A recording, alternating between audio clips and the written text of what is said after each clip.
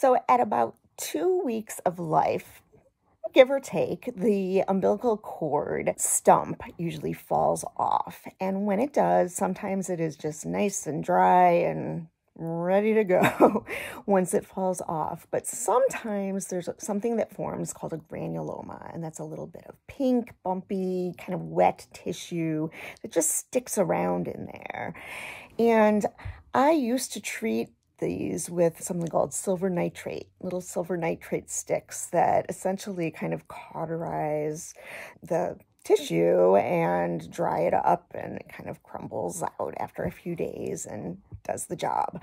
But I learned a few years ago that you can actually use common table salt. So now when I see these, I recommend to the family to sprinkle a little bit of salt, like a quarter teaspoon of common table salt in the umbilicus, put a little Band-Aid over it for about 30 minutes, and then wipe out the salt with just warm water, and repeating that once a day for a few days. There are studies out there that show that this is very effective, and every single patient that I've had that has used it has had success.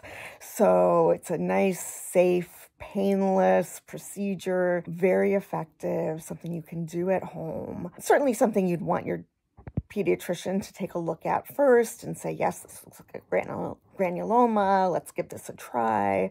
And also just to know that if it isn't going away after a few days of this, or you feel like the area is getting red, or there's lots of more guck coming out, really bad smell, those could be signs of infection, so those should be seen. But table salt, who knew?